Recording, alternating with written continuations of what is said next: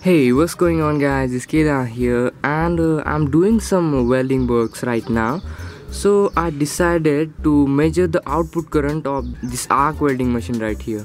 Now on to the label right here, it says it is a 200 amps one. So I'm going to measure the input as well as the output current using this Uni-T UT210 E.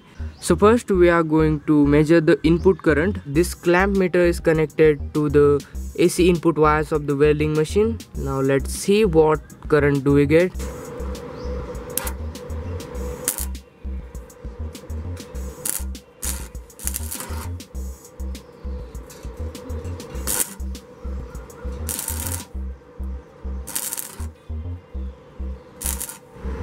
So it actually overrange at the 20 amp range. So let's switch at 100 amps range and we will see what do we get.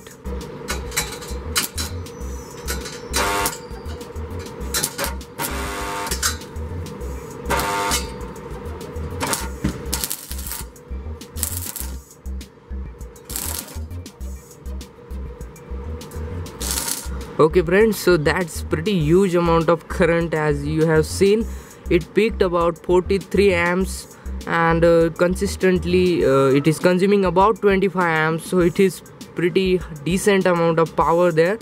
Now let's measure the output current at these output wires right here. So here it is connected at the output of the arc welding machine there, and let's see what do we get.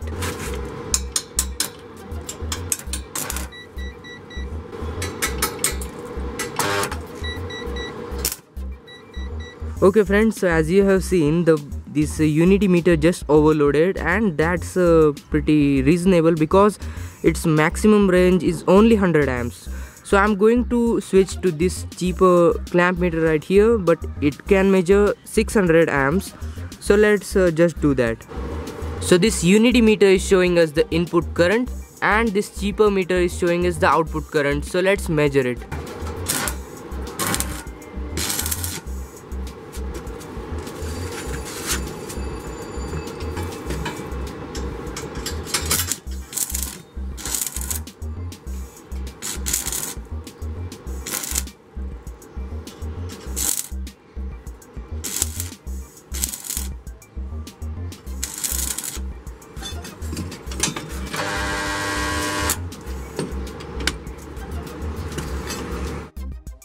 Okay guys, so that is the aftermath of this current measuring experiment.